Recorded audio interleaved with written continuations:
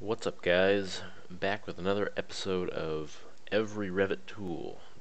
In this video we'll be talking about the coping tool.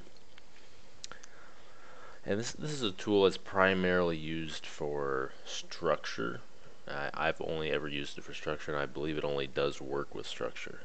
Coping in this case is basically a way of trimming. The way you might trim other objects in Revit, you would cope structure. So to use the example we've got a couple levels of walls. I'm going to go to the structure tab here and hit beam. And looking at this bar here, it can generally tell you what kind of instruction you're going to have to give the tool next. So right now I've got a placement plane, and I want to either pick level 1 or 2, but since I'm going to use this as an example, I'm going to use level 2.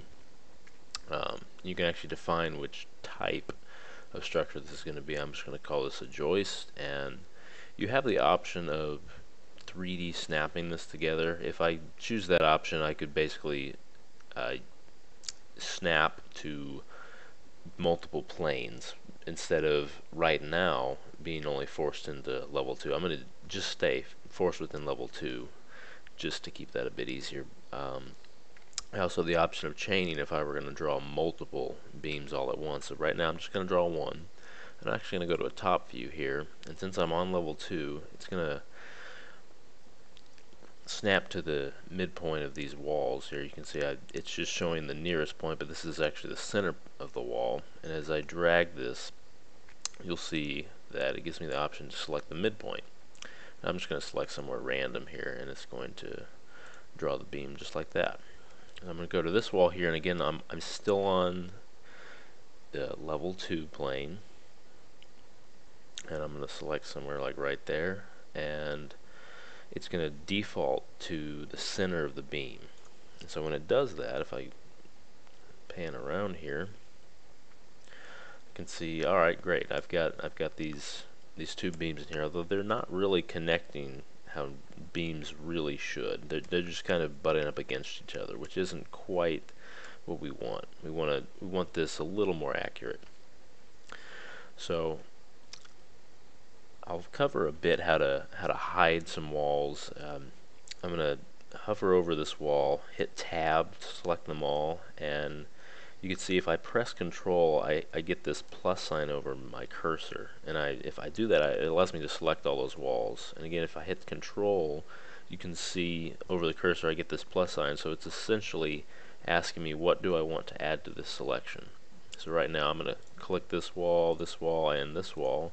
And now that I've got these walls selected, I can choose to hide them, delete them, whatever. I don't want to delete these, I just want to hide them in the view currently.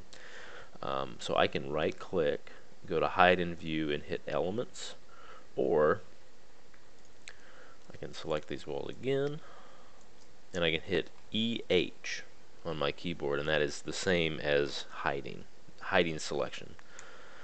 So I'm going to undo that again and show one more way of essentially isolating these two beams in this case, and there's actually an option to isolate.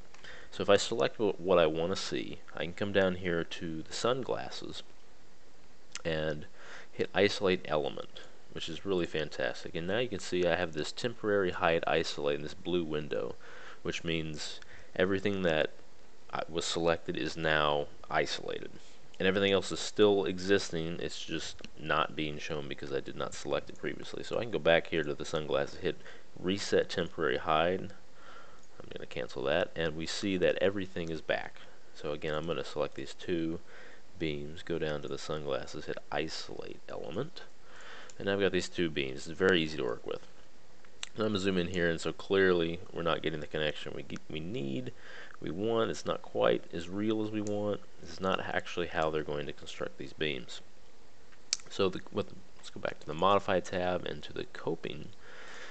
And if you're ever lost on tools and basically what to do once you've started to use a tool in Revit, and I probably mentioned in this video, if you come down to the bottom left, it's going to give you some instructions. So the first thing it's asking us to do is first select the element we want to be coped.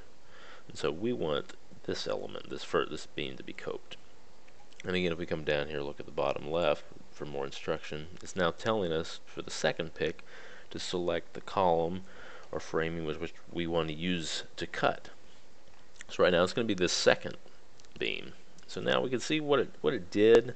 It was actually used this one side of the beam to cut basically how the beam would connect. And so there's a bit of a caveat to this, because I'm going to undo that. So the caveat here is that if you know you're going to cope a beam in this case, you're going to want to actually extend it beyond the beam to where what you see is kind of what you want. So basically, I want to see this connection fully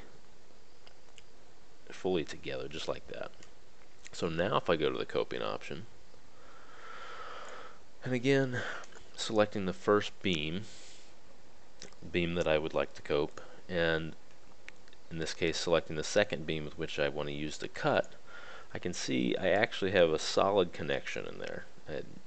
There's nothing on the other side, and that the coping completed successfully, and now that looks as significantly more accurate.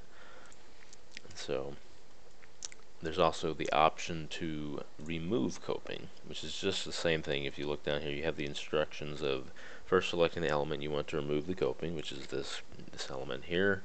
The second one, the beam used to cut. And just like that, you're going to see that it removes the coping, and the beam itself will then appear as just like you placed it. Alright, if you guys have any more questions regarding coping or anything else that was covered in this video, whether it was isolating or hiding, shortcuts or whatnot, please let me know in the comments. Thank you guys for watching, and I'll see you in the next Revit Tools video.